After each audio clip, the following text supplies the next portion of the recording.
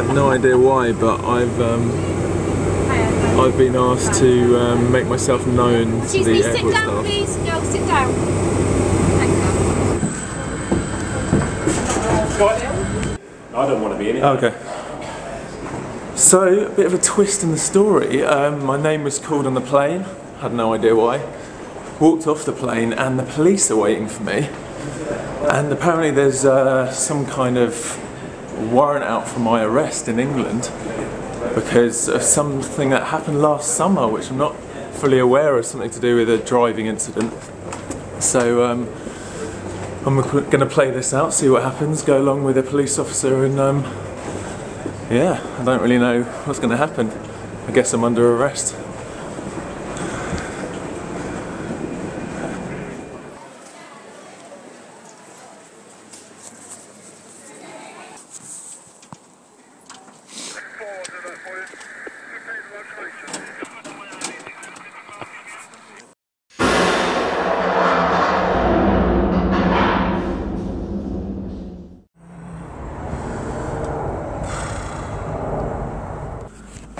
Well, that was all a bit crazy. I'm currently sitting in Heathrow police station. I've been released on bail, which was really lucky. Like, they were like, oh, we might have to keep you in here till Saturday, which is like 2 days, but I spent like 2 hours in a police cell. All because last summer I didn't like hand in some paperwork correctly when I was pulled over and asked to produce documents. Apparently the paperwork didn't go through or something. I was sure I did it, and there's been like court summons and stuff which I haven't received, and so a warrant was put out for my arrest.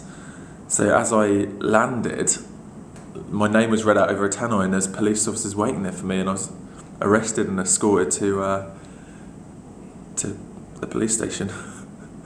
It's crazy. Not the nicest welcome coming back to the UK, but a bit exciting.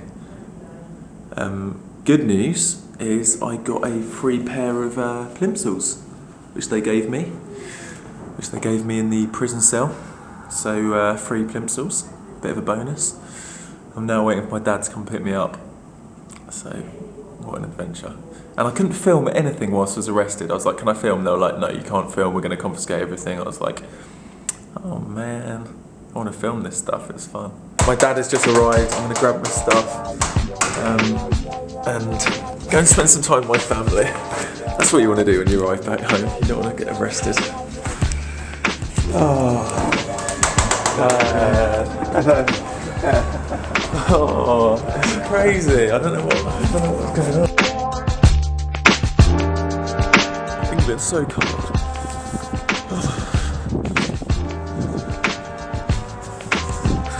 This is my leftover food from the prison cell.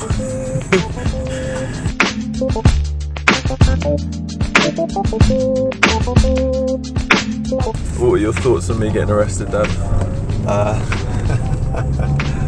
A little surprise. Thought it'd be a good addition to a vlog if you were allowed to film, but sadly not. I think you've missed the best of a good vlog. But I know. So just fairly amusing really, because I knew he hadn't done some major crime, nothing to worry about, and it's a traffic offence or an oversight, quite easily sorted even if it's a fine, but adds to the spice of life.